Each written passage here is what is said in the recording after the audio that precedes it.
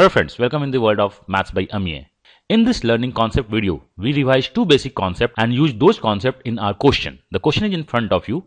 In a trapezium ABCD, AB is parallel to CD, AB is 280 cm and CD is 180 cm. Angle A and B are 65 and 25 degrees respectively. Point P and Q are midpoints of side AB and CD in same order. Then find distance between P and Q. Before solving this question, first revise the concept. We are going to revise two concepts. If ABC is a triangle and DE, line DE parallel to BC. If we draw a line from A passing through DE touches BE. Say this point is P, this point is Q.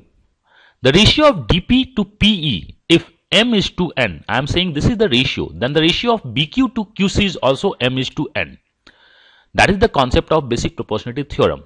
If we have a triangle and the two lines are the parallel, if we draw a line from the vertex passing through DE and BC, if this line divides DE in two parts M is to N, then this line divides BC again in two parts M is to N in the same ratio. This is our first concept. Second, if PQR is a right angle triangle and say X is the midpoint of PR, then we can say QX is the median and this point is nothing but the circumcenter of the circle, and PX is equal to XR is equal to QX. If we have midpoint on the hypotenuse of a right angle triangle, then QX, that is the median, is equal to half of the hypotenuse and the PX is equal to XR is equal to XQ. I hope both two concepts are clear. One is of the parallel lines concept, one is of the right angle triangle and the midpoint of the hypotenuse. Now use these two concepts in our question.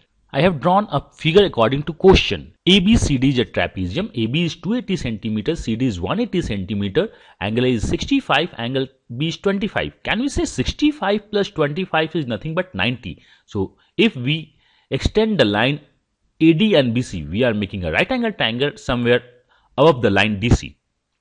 Let's draw the figure. So this is our construction. I extended AD till O, BC till O. Since this is a 65 and 25, we can say we are getting a right angle triangle at O. P and Q are the midpoints. Can we say ODC is a right angle triangle and OAB is also a right angle triangle? And OQ and OP is nothing but a straight line because this ratio is 1:1 and this ratio is 1:1. Since both two ratios are the same, from the common point we can draw a straight line. That is concept number 1. Now apply the concept number 2. Since this is the midpoint, so we can say the DQ is nothing but 90 and QC is nothing but a 90 half of 180. And OQ, we can say OQ is again also the 90. That is the median, right angle triangle hypotenuse midpoint.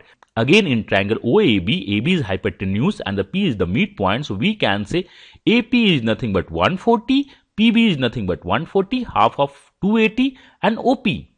OP again is nothing but 140, that is the median equal to the circumradius. And PQ is nothing but OP minus OQ. That is OP minus OQ, 140 minus 90 is 50, our required answer. So this question is based on a two basic concepts. You just need to understand 65 and 25 is nothing but 9. So we are working on an extended right angle triangle and the midpoint concept. I hope it is clear. The aim behind this learning concept is to let you know the most important thing for the solving any question is to know the basic concept and recall the basic concept at the right time. I hope it is clear to you.